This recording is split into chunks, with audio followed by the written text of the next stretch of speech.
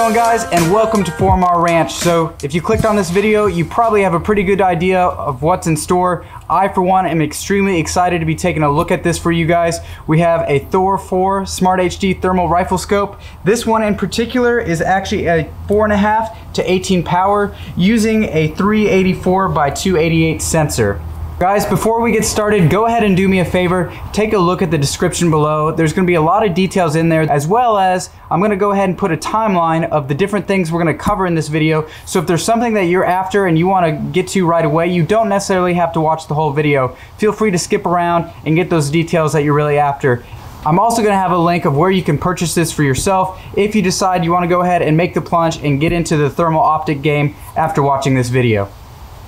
So as always, the first thing I like to do on these in-depth videos is to open it up and show you guys exactly what to expect inside the box as you receive it, should you decide to invest your own money on this awesome piece of gear.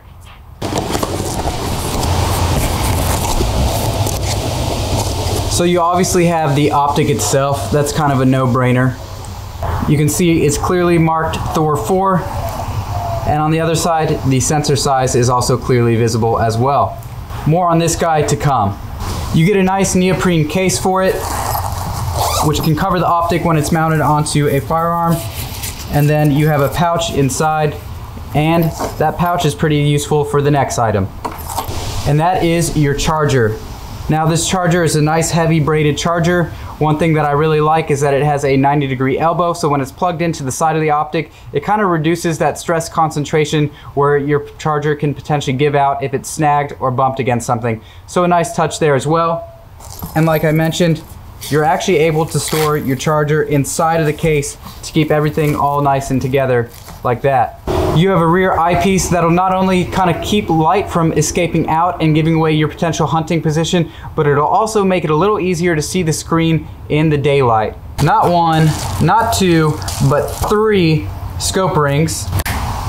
So you have 2 vertical rings, that's pretty obvious, but you also have an offset. So if you want to take the top off of one of these other rings and throw it on this guy, it kind of gives you that extra versatility, and this is very much appreciated. I'm really glad ATN decided to do this. It's one less thing you got to worry about buying aftermarket when you've already invested a fair amount of money in the optic, and it just really makes it ready to go out of the box. An included microfiber cleaning cloth, the needed Allen wrench for your scope rings, and of course your manual, letting you know all the ins and outs of your optic, because as we're going to get into a little bit in this video, guys, there are many features associated with this thing. Now naturally, the first thing I wanted to do when I pulled it out of the box was look around at my surroundings, and I gotta say, guys, it is really cool the first time looking through this. So I used my dog as a quick model in my backyard, and here's some of that initial footage. It's really interesting to see everything just based off temperature. You can clearly distinguish the hot spots from the cold spots, and here while he's chewing on the stick, you can even see where his saliva and breath temporarily warm up the stick. So it's a very sensitive sensor, and I was highly impressed. Alright guys, so we have this optic mounted up on top of our rifle of choice for this review, and as you can see right away, I do have the L-shaped scope ring, and this kind of paints a picture of why that can be extremely useful that ATN included that. So there isn't really rail space above the charging handle on AR-15s, which is what a lot of guys are using for hog hunting. So having that L-shaped ring really helps you to get that proper eye relief that's comfortable for the shooter. But anyways, guys, without further ado, we're gonna go ahead and start diving into things. And first things first is to get into a little bit of specs overview of this optic, and then I'll show you some of the layout of the buttons and external functionalities of the scope so that you're kind of oriented on what you're looking at for the remainder of the review. So this thing sits at a little bit over a foot at 13.8 inches long, and although it looks big, guys, it only weighs 2.2 pounds. So this is barely noticeable as is on top of your rifle and weighs roughly in the ballpark of a normal rifle scope. Now keep in mind all of the features that are packed into this, and it's really worth its weight in gold, guys, but it's pretty amazing that it comes in at only 2.2 pounds. Now the eye relief is 30 millimeters, which converts to a little bit under 1¼ inch, but I have not noticed any kind of discomfort with the eye relief. It feels about just right for shooting off of this kind of platform. Now the thermal sensitivity of this thing is phenomenal. You can actually see a handprint if you touch a wall when you're at close range, and it was able to detect living things at over 1,000 yards away. So both at close range and far range, this thing was pretty impressive, and I'll be sure to show you guys some of that footage as well. It does allow you to record HD photos and videos, which is really neat and one of my favorite perks of this optic. So you can record any of your shooting or hunting, so you can show your friends and family for a little bit of bragging rights on your hunt. It has a number of Wi-Fi and Bluetooth features, which again, we're definitely going to cover some of those, so make sure you stick around or skip around to the ones you're really interested in. Now that we've covered some of what this scope can do, let's talk about how you kind of operate the scope. So you'll notice at the objective lens, you actually have this ring that can rotate. What this will allow you to do is to focus the image that the scope is perceiving. On the opposite end of the spectrum, the eyepiece rotates, and this kind of focuses the image to the shooter's eye. So I know everyone's eyesight is a little different. This will focus what the scope is recording to your particular eye, where the front is just kind of adjusting the clarity of the image coming in, depending on the range that you're at. You'll notice this knob on the left-hand side. You'll zoom in by going counterclockwise, and you can zoom out by going clockwise. There's a little bit of tactile feel, almost like there's some gears in there, so you're not just rotating this thing endlessly, you kind of do feel it, although it never bottoms out any direction. You can rotate this all day long, and when you reach the maximum zoom or the minimum zoom, it'll stop. Now on the top of the scope, you got some buttons as well. To turn it on, you'll hold the power button down for a couple seconds. You'll both hear and feel a little click go on inside of the unit itself. Now once it's on, you'll press the OK button to navigate through the menu, the settings, and all the options and features of the scope. And when you are in that menu setting, all these buttons surrounding the OK button essentially turns into kind of a control pad. So you can go up with the power button, down with this, right and left, and then you hit OK to select things and navigate through the menu that way. Now when you're out of the menu, this button is essentially a hotkey to get you to the rangefinder feature, which again we'll be talking about later in the video. The power button will get you an instant nuke right there, which stands for non-uniformity correction. Now what this essentially does is if you have a different kind of temperature gradient, or you're going from one environment to the next, looking in a different area where temperatures vary, you'll pretty much just tap this button like that, and you'll see it through the scope. It takes about a half a second to a second, and it essentially calibrates for the temperature gradient of the area you're aiming at to make sure you get the sharpest image possible. I will say this is a bit of a learning curve. If you're not used to thermal, you need to make sure you're doing this every so often to ensure you're getting the most out of the scope, because it is a very clear picture, assuming that you perform a recent nuke and you haven't changed the temperature field on you too much. There is a feature for auto nuking this, and we'll kind of talk about that in the menus later as well. Now to power the device off, you'll just hold down the power button. It'll prompt you inside the scope if you want to turn the device off. You'll scroll over and hit OK, and the device will shut down, and that's it. Now if we take a look at the left-hand side, guys, you'll notice that there's two rubber ports. The one in the back opens up, and this is where you plug in to charge. Now this will let you charge right off the wall, or you can hook this scope into an external battery pack if you think 18 hours isn't going to be long enough for you, or you don't want to charge it that often. Or let's say something happens and you just totally forget to charge it, you can hook up to an external battery pack when you're going out on a hunt. The one in the front has a little SD card on it, and that is for your SD slot. So this is compatible with a micro SD card, anywhere from a 4 to 64 gigabyte card, and that's where you're going to store any of the pictures or photos that you capture on this optic. It just pops right in, and then you cover it up with the rubber cover to help with some of that weather resistance right there. Alrighty guys, so now that we have the basic overview down of this optic right out of the box, we'll go ahead and start diving into some of those features and setting this optic up for yourself. Now obviously guys, the first thing that you're going to want to do when you unbox something really cool like this is to throw it on your rifle, take it to the range, take it hunting, what have you.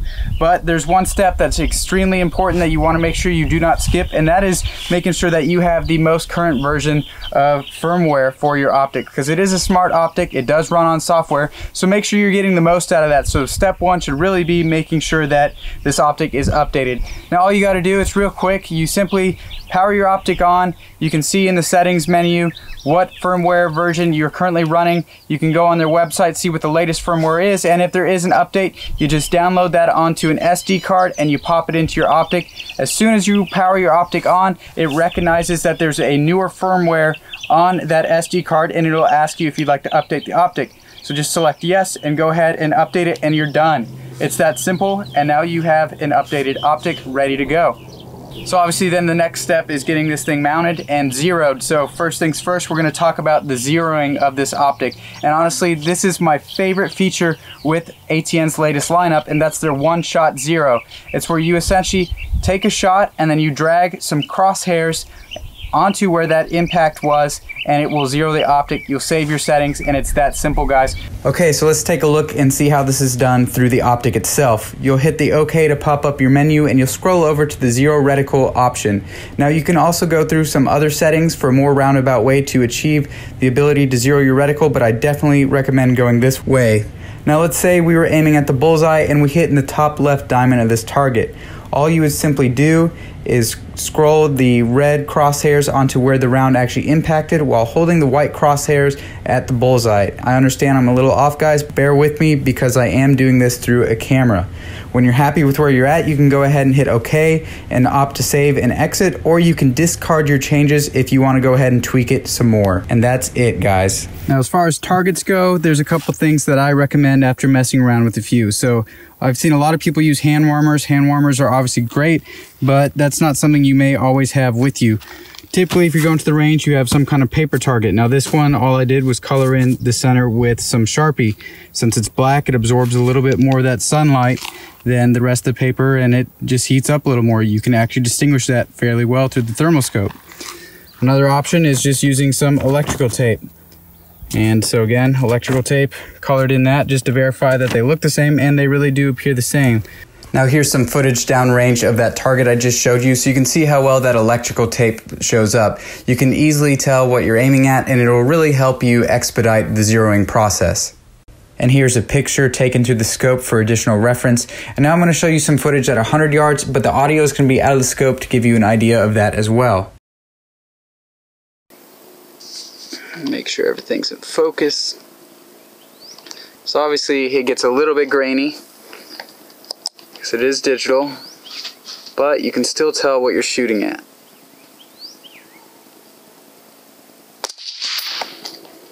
And this is where that electrical tape comes in very handy, because you can tell exactly where you should hold level.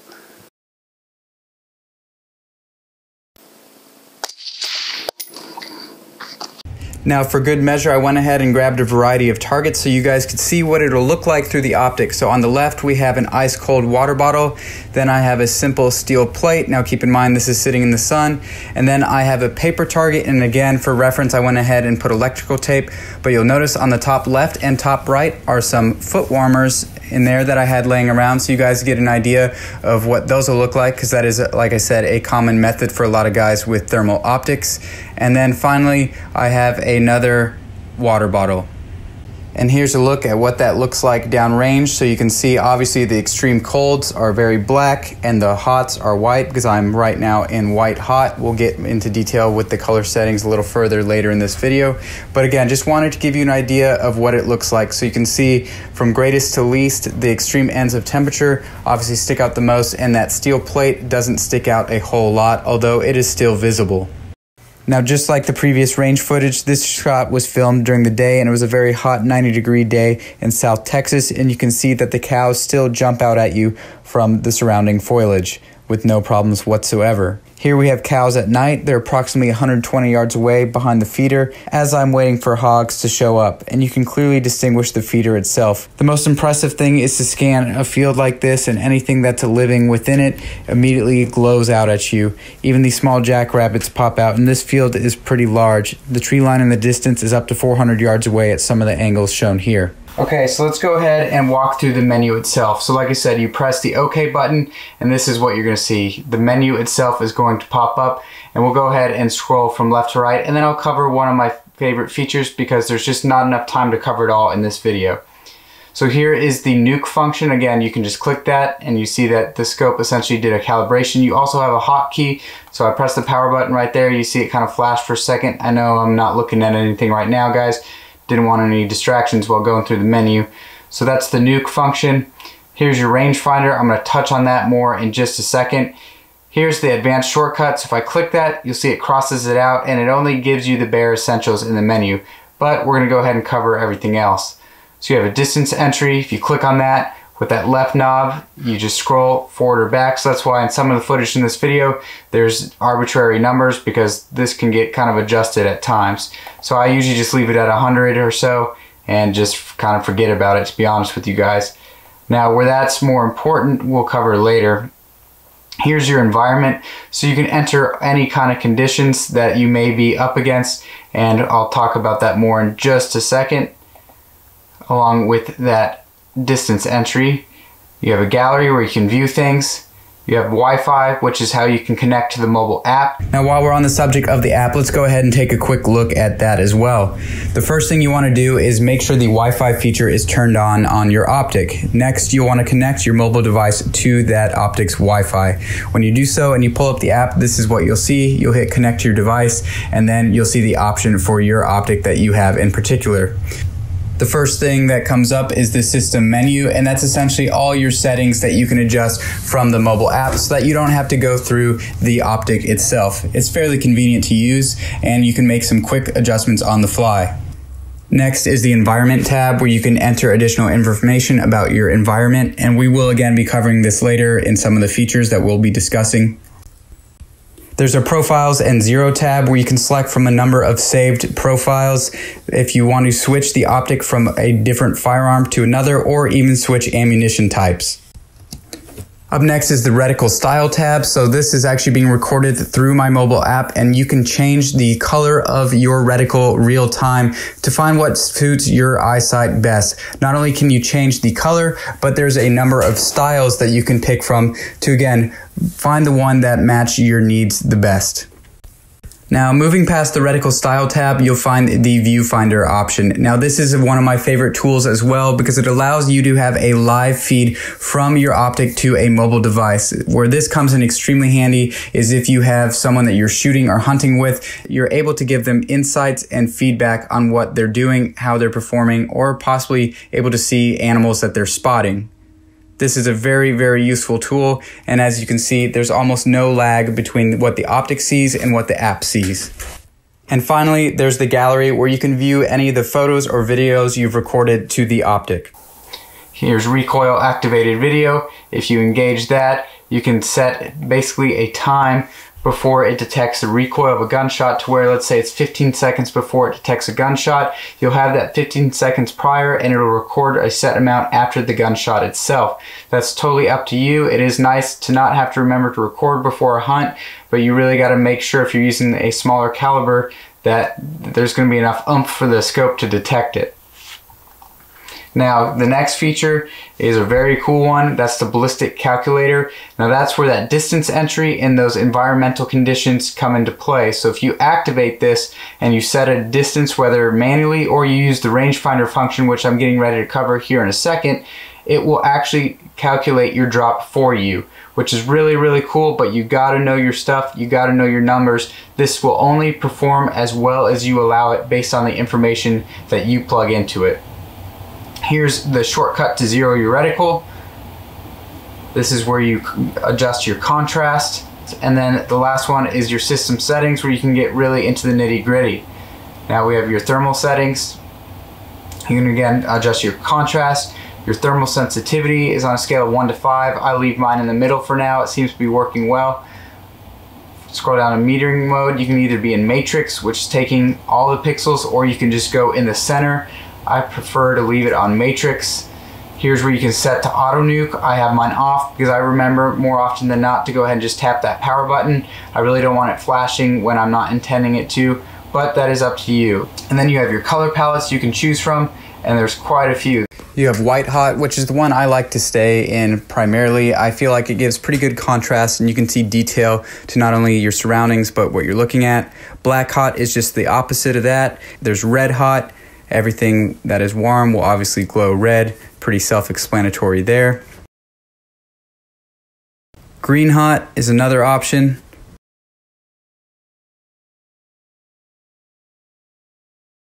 Fusion.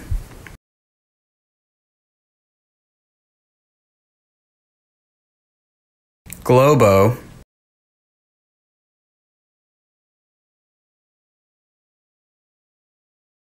Iron bow.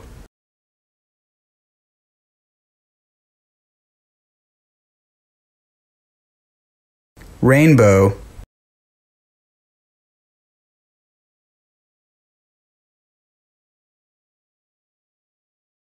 And finally, rain is the last option you can opt to select.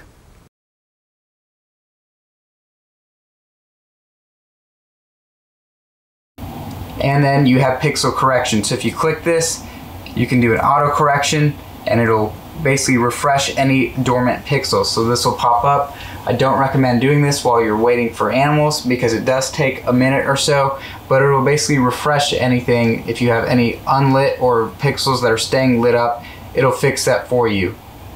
And then finally, we made it all the way back around to exit. So you just click that and then you exit out of the menu. Now let's go ahead and cover that rangefinder feature that I talked about. So you just pop it up, you go over to rangefinder, and let's take a look. Remember, you do have a hotkey to this function as well. So you can see there's a variety of preset target sizes. You can also enter your own target size, which I've done for now at 0.83 feet, which is 10 inches. The reason for doing so is that my target down range is 10 inches. By placing a cursor above the target and below the target, the scope is actually checking the angle that I had to change in order to achieve that known size. And in the top left, it indicated 36.2 yards. And as you can see, when verifying through my laser rangefinder, it says 36.3 yards, and that is extremely close, guys. That's pretty darn impressive. So some of the most common feedback that I get pertaining to the newest generation of ATN optics is that of the battery. So a lot of people leave comments asking about battery life, asking about what happens if the battery goes bad, and I have some answers for that, guys. So this has an 18-hour battery, and so far, honestly, guys, so good. It has been phenomenal. I charge it up periodically, and honestly, even when I'm out there for a 5 or 6 hour hunt, I barely notice that battery indicator draining, which is phenomenal, guys. So it's, whenever you're using an electric optic, battery life is obviously critical. You do not want to feel like you're on a constant time clock while waiting for animals to appear. It's just not some stress that you want added to your hunt. And on that note, guys, they also made the batteries internal. So you just plug into the optic and you charge it. There's no need to swap things. The previous generation used batteries such as AA's that would just plug in. There's 4 of them, and they would drain really, really fast. And you had to deal with having extra batteries or extra rechargeables. Now it's all in one unit, guys. So now the other side of that coin obviously is, okay, we got an internal battery inside this optic. What happens if the battery goes out? And you know, that's a fair concern because we all use our cell phones for the most part. Everyone's got one nowadays, and you charge it 1 to 2 times, maybe even 3 times a day. So that's a lot of drain on that battery, guys. So a lot of people, they recognize that their cell phone batteries stop working after about 2 or 3 years. They're really just no good. And that's true. Every time you charge a battery, there's a little bit less that you can put back into it. That's just the physics of how batteries work. However, the ATN batteries have a warranty of 6 years, and after that, ATN is going to offer replacement of those batteries for a very low cost to the user.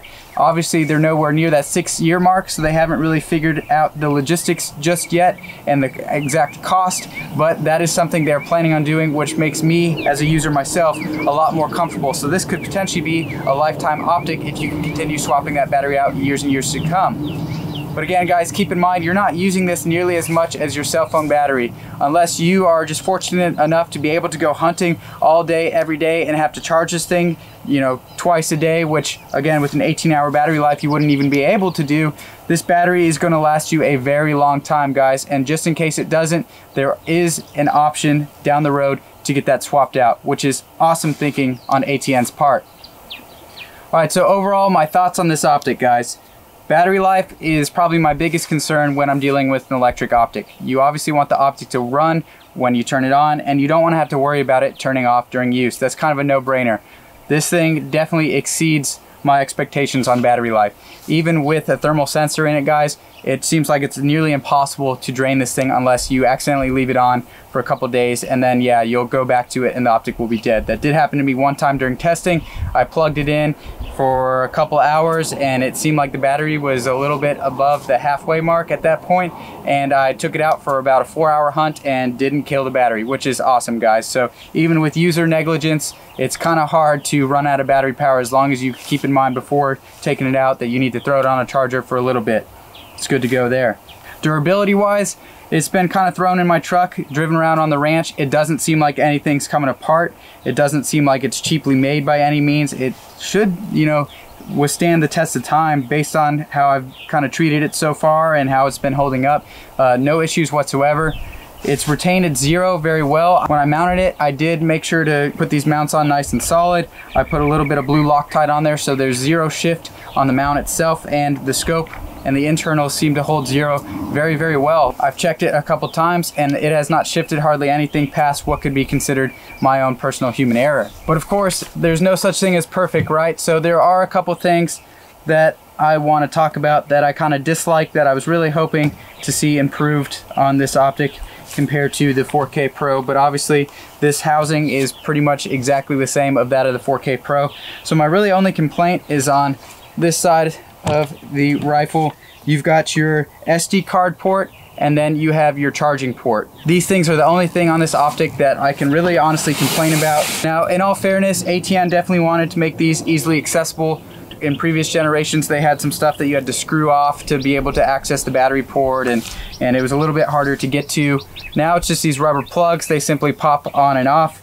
That's kind of the problem. Sometimes they pop open when you don't want it to pop open. It kind of gives me a little bit of a concern about different kind of, you know, environmental elements getting in there, whether dirt or moisture. And I've actually had one of these fall off completely on me from, I guess, snagging it while getting out of the truck and hunting. Luckily, I was able to recover it, and it's not hard to put back in. Just kind of popped it in with a pair of tweezers and it's good to go. But it's definitely something that down the road I would hope to see improved in terms of durability. You know, you just don't want little things that kind of hang around and snag for something that's intended for outdoor use. Other than that, guys, that's really the only thing that I can think of that I've had anything that I could justify complaining about. Everything else has performed as it should. Honestly, guys, I cannot come up with anything that I don't like about this Optic. All right, guys, so overall, this Optic is pretty phenomenal. The amount of features that are packed into it and the weight and size that it is pretty amazing. It's a very, very ingenious piece of technology, and it's definitely a game changer for your hunt. I was blown away by how far away I could detect heat signatures, and there's definitely activity that I would have missed would I not had the thermal capabilities of this Optic. So if you're looking for any kind of activity during the day or night, guys, this thing will do it for you. It'll spot those things out so fast, guys. It's amazing how much stuff you may not have noticed before getting into the thermal game. And what's even better is it'll record whatever you spotted or whatever you were hunting for, so that you can share it with your friends or family, or just post it on YouTube like I like to do, guys. As always, guys, I want to thank you for taking the time to watch this video and stopping by the 4 Ranch YouTube channel, and have a good one.